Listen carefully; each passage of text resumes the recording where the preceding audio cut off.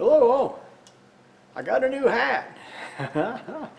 I gave my other one to my youngest grandson. He had turned 1 year old here pretty soon, and whenever I went over to go visit him, he'd always like to put my hat on, so I give it to him, and I went out and got me another one. But what we're going to do today is we're going to test these two current sense modules right here.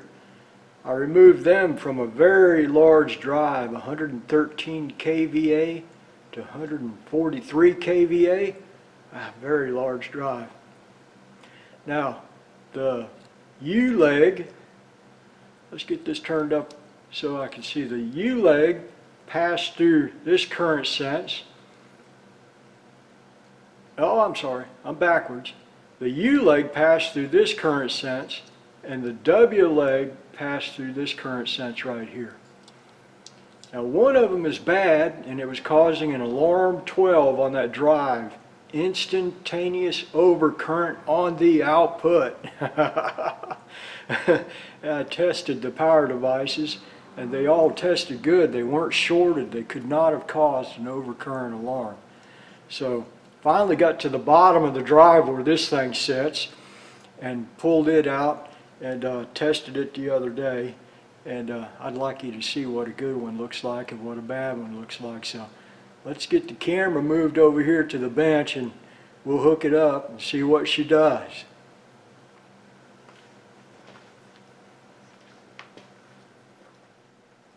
Here's the setup, and at the end of the video I'll put up drawings on how to hook this up, and you can test yours too. It's always fun when you're able to watch one of my setup videos, my test videos, and then get to see the paperwork. I always like doing that so that you can test yours. Now I'm going to use this variac, bridge rectifier, and bus capacitors to create a DC voltage. That DC voltage, the current from this setup right here, is going to pass through this 25 ohm 225 watt resistor. That's going to be my load. And I'm going to take and pass this one end of this resistor through the current sense loop, and it's going to go through this ammeter back to ground. So we have positive here connected to the resistor, the other side of the resistor connected to the positive side of the ammeter of this DMM, and pass back to bus ground, positive being on this side, ground being on that side. Now I've got to hook up a plus and minus 15 volt DC power supply to the current sense module. This green wire is the output of the current sense module, and its output is in current. It's not voltage out, it's current out. So we have to set the second ammeter to current, and the ground of the ammeter of this DMM goes to ground to that power supply. So we have plus 15, minus 15, and ground, and the output of the current sense module goes to this ammeter right here. I'm going to set them, stand them up side by side. Get to amps DC. This one's going to be milliamps DC.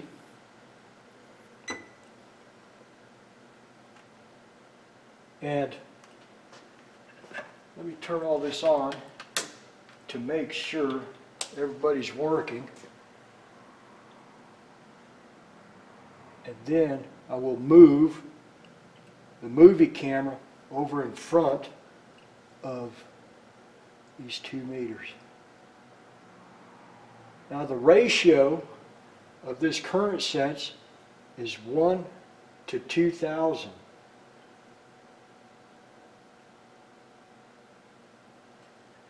Turn that down. Turn off the variac. Turn off the power supply to the current sense circuit. And I'll move the camera over in front of those two digital multimeters. Set the current sense mode. Alright, we have 2 amps flowing through the load of 25 ohms at 225 watts. Now let's do the math. We have 2 amps divided by 2,000. That's the ratio of 1 to 2,000 on the current sense module. So we have 2 amps divided by 2,000 and we get 1 milliamp. That's what we have over here. Right now it says 0.99 milliamps. Let me crank that up a little bit. Come on, stay there. I'm cranking the variac dial up just a little bit. We got 2.02 amps flowing through the load, and we have 1 milliamp out here. That's 2 divided by 2,000 equals 1 milliamp. Isn't that amazing? So that current sense module is good. Let me hook up the other current sense module and you'll see what it's doing. I'm going to back the variac down and turn it off. Turn off the plus and minus 15 volt DC supply, and we're going to move to the second current sense module.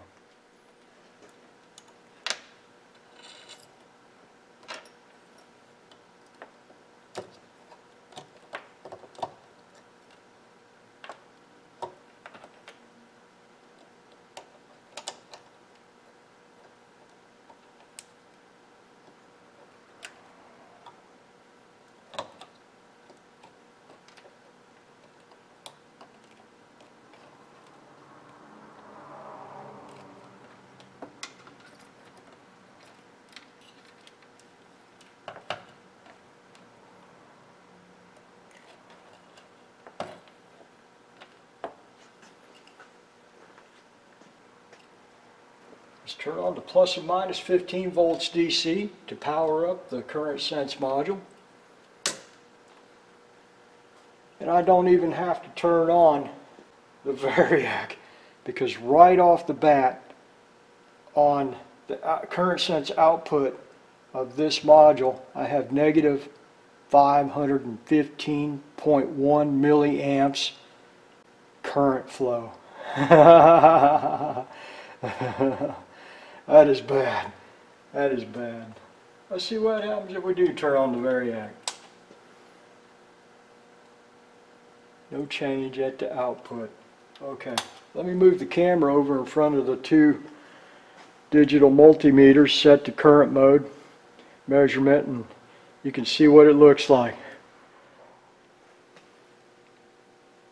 It's gone down a little bit, but it's still a negative 502.8 milliamps of current flow on the output of that current sense module, and right now I have no current flow through the load. That variac is turned off, and so that output right here should be 0, but it's not, and that's what's causing the alarm 12 instantaneous overcurrent on the output.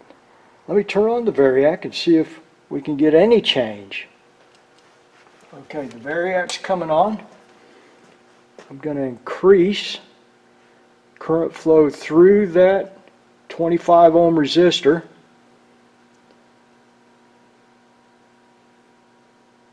And it does slightly change, but that's still not right. That is absolutely not right. This should say 1 milliamp. 2 divided by 2,000. Where we go, we know what to get now to fix that drive. Isn't that amazing? Isn't that amazing? Who'd have thought that the doggone current sense was the problem? They're like any electronic device, though. They go bad. Gonna have to order one of those. We don't have one in the shop. When we get the part in, we'll try to run that drive. We'll power it up and see if the new current sense module cleared the alarm. I know it will. I have no doubt that it will. All right. Okay, folks. Hope y'all's having a good day there where y'all are at. And we're not doing too bad here. We're still on this side of the dirt. That can't be bad, can it? All right. Have a good day. And we'll see you when the sun comes up. Evening all. Let's take a look at the test setup that we used to test this Honeywell current sense module.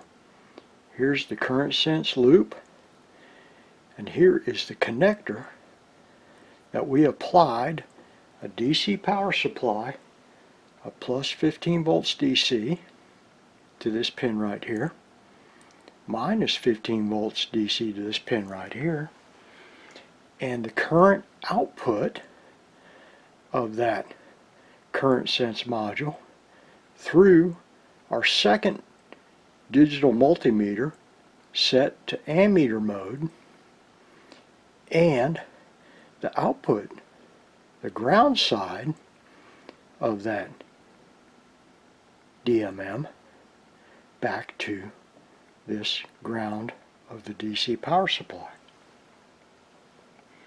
The part number of the Honeywell current sense module was CSNL281-006.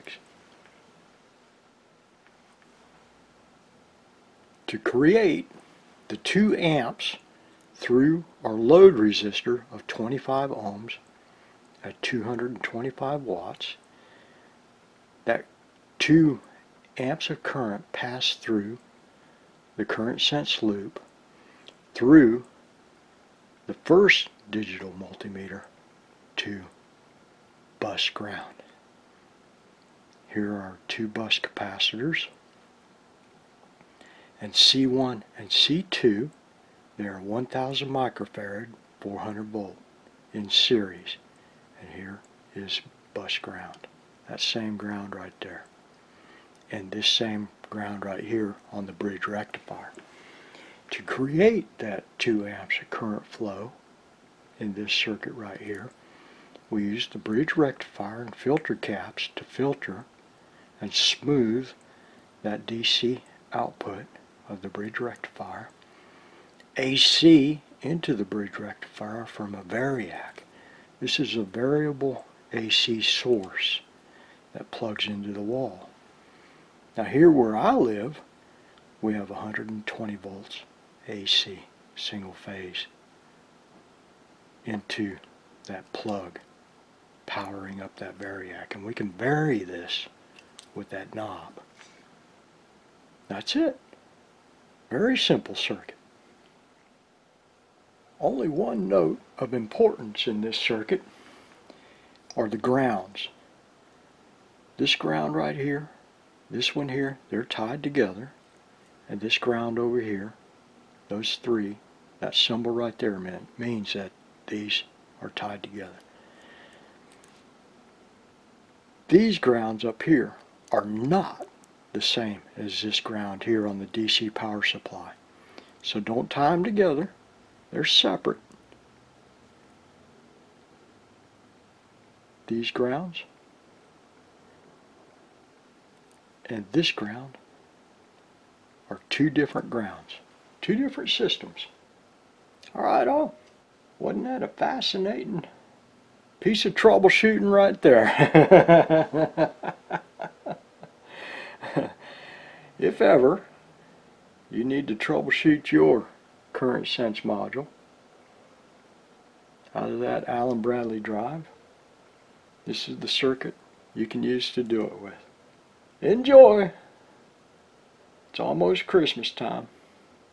We're supposed to have a ice storm come through here tonight, so I'm gonna run into the backyard, make sure that the birds have plenty to eat, keep their bellies warm throughout the night. Till the sun comes up tomorrow, hopefully. All right. Oh, hey, did y'all have a good Thanksgiving? I hope so. We did all right here. Shoo-wee. Did we have a good Thanksgiving? We did.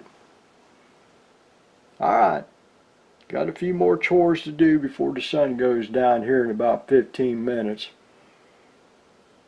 Have a good night. We'll see you tomorrow.